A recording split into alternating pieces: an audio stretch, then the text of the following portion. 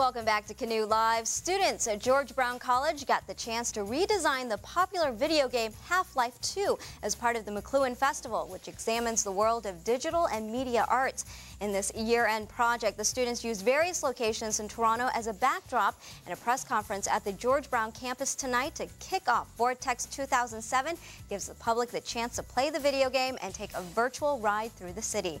Well, joining me now from George Brown College is Ezra Arellano, a student who helped design this cool project. Ezra, thank you for being here. It's good to be here. Well, what's the concept of the video game and how did you end up working on this project? Well, basically, the story of Half-Life 2 is that an alien invasion has occurred on Earth, taking over all major cities. Now, in the original Half-Life, they take over a city in Europe. So it was our idea to make it more about Toronto instead of Europe. And how difficult was that to focus on Toronto?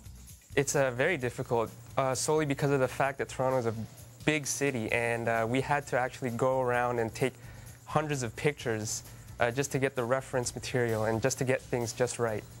So take us through the process. You took the pictures and then what? Then we input it into a computer where we would manipulate it and then place it into our art 3D models, which then we would import into the game. What are you most impressed with what you accomplished? Well, I'm impressed with the fact that we got the look of Toronto and the feel of Toronto pretty accurate. You know, you can always build upon it and improve upon it, but for the time that we had, I'm really happy with the look of it. Well, tonight people have the opportunity to play the game, but I'm sure you've had others play it who weren't involved with the project. What was their feedback? They were impressed. They liked the gameplay, and they just liked how they saw some of Toronto's noticeable locales being able to interact and play in them. Now, there's definitely a huge following of gamers in this city. Are more Canadians starting to get involved in this field? I believe so. If you research, you can find out that some of the biggest publishers in video gaming are located in Canada, most notably EA Sports in Vancouver. So yeah, Canada's a hotbed for video game designers. Do you think that your project will help put Toronto on the map? I hope so. That's the aim. So what happens now? Will this be distributed? Yes, it will be available online to the mod community, and it's free for download on a website that we're currently working on. Now, what types of things do you learn in the game design program at George Brown? We learn about prototyping and game asset creation, as well as all the artistic side to it.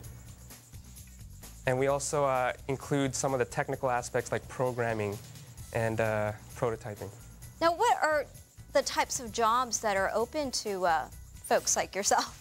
Well, there are different fields in the game industry. I mean, there's obviously there's the artists, there's texture artists, there's modelers, but that doesn't have to be the main focus. You can also be in the marketing department or a VP, any of those areas that has to relate to the games. But as long as you have your foot in the door, you can pretty much get any position that you'd like.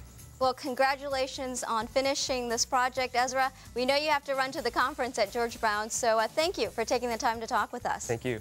And if you want to try out this video game, you still have time to get down to the Institute Without Boundaries near the St. James campus of George Brown College. It runs until 9 o'clock tonight.